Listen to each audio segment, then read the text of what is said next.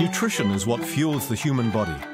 It makes up the physical body, is used as a source of energy for various activities, and is stored for survival.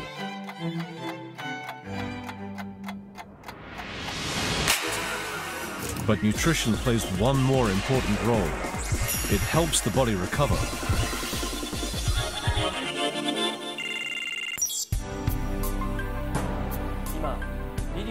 There's a development in today's medical and nursing practices that is increasing in importance. Nutritional therapy. It's an approach to help patients regain their physical strength through precise nutritional guidance.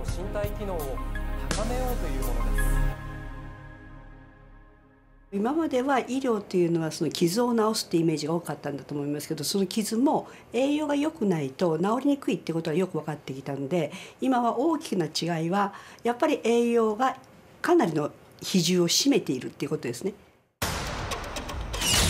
It's estimated that approximately 30% of the population of Japan will be over 65 years old by 2025.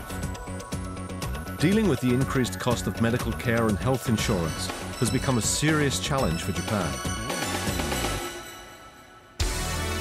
In light of these developments, a lot of hope is being placed on nutritional therapy.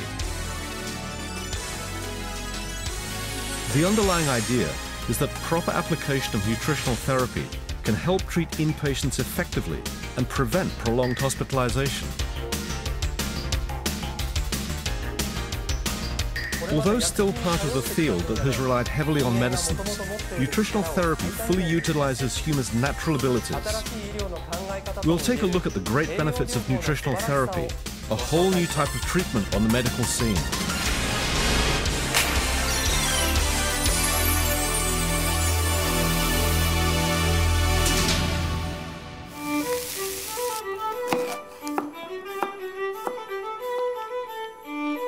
In daily life, we use the word nutrition without giving much thought to what it really means.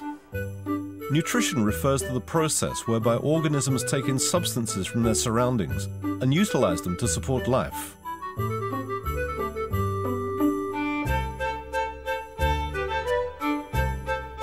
The vital components in this process are called nutrients, and the essential ones among them are often referred to as the three major nutrients.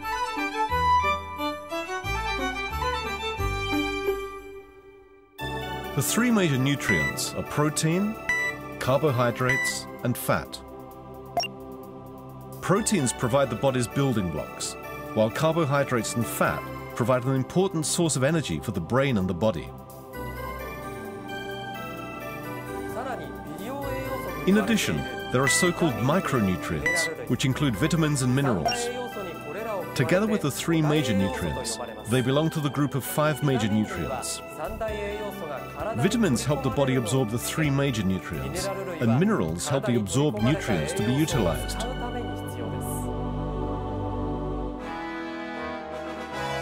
Most of the nutrients that humans need are included in food.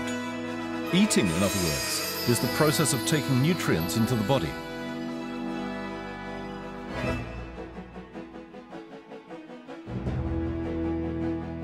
During the nutrients' long journey in the body, they go through dramatic phases of digestion, absorption, metabolism, and storage.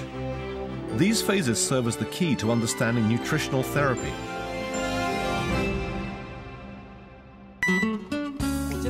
This man is just about to have lunch.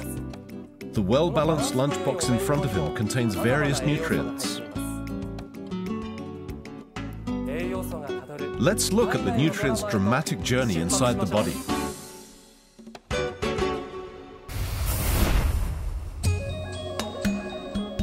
When solid food first enters the body through the oral cavity, it breaks down into smaller pieces, becomes mixed with saliva, and turns into a perfectly soft material. The throat displays impressive movements here to swallow the food. Right next to the esophagus, there is the windpipe, also known as the trachea. Before the food enters, the trachea is covered with a lid called the epiglottis.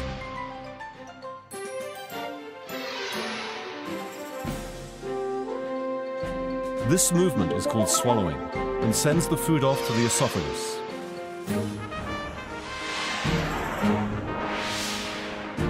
Once it reaches the esophagus, the food is pushed forward in the body by a process of muscle contractions and relaxation called peristalsis.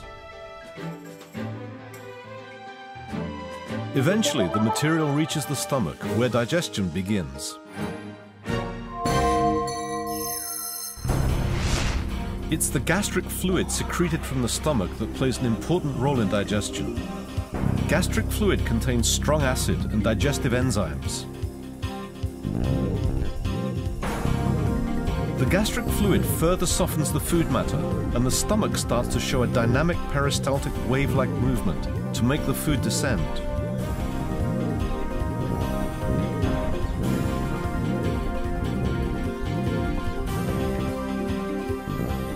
The small intestine receives the softened and digested material.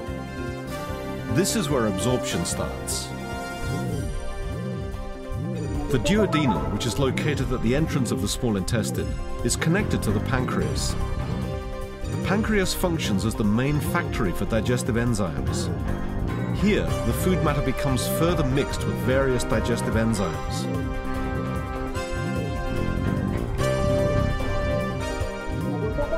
Food moves through the active small intestine, where strong peristaltic movements take place.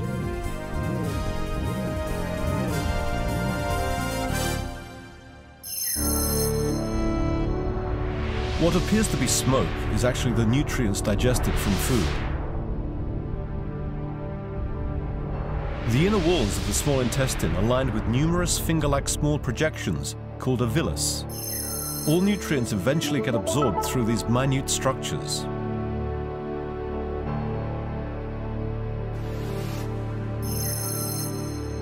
A single molecule of each nutrient is absorbed into the bloodstream through microvilli, which cover the surface of each small villus. Protein and carbohydrates are broken down into small molecules by their respective digestive enzymes.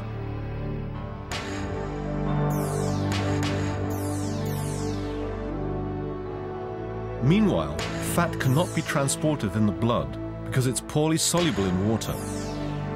This is why fat is turned into a water-soluble form called chylomicrons. These enter the lymphatic vessels after they're absorbed through microvilli. Then they enter the blood through the thymus, which acts as a bridge between the lymphatic vessels and blood vessels.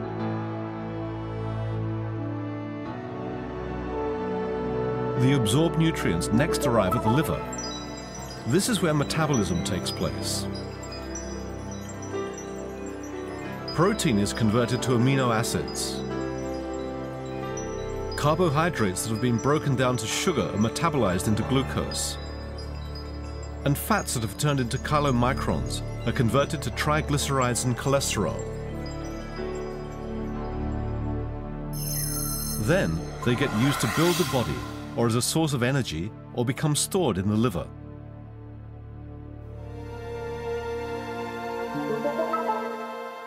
After nutrients are absorbed, the food matter is excreted from the body in the form of feces developed in the large intestine. Strong waves of peristalsis also occur in the large intestine. Absorption of nutrients is performed smoothly by the orchestrated movements of these digestive organs.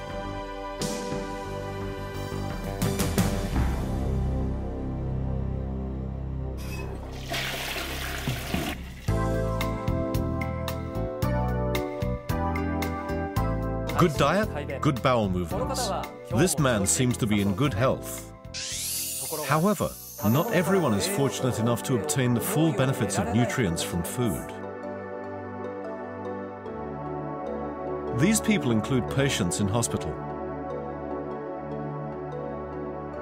In the past, quite a few patients at a hospital had suffered malnutrition because they were physically weak, or because the same diet and nutritional support was provided to everyone, regardless of health conditions.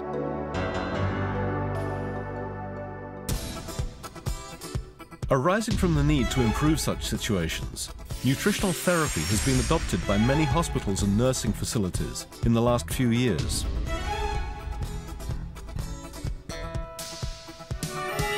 Nutritional therapy refers to applying a system of appropriate nutritional control that's optimal for each patient's condition and medical treatment.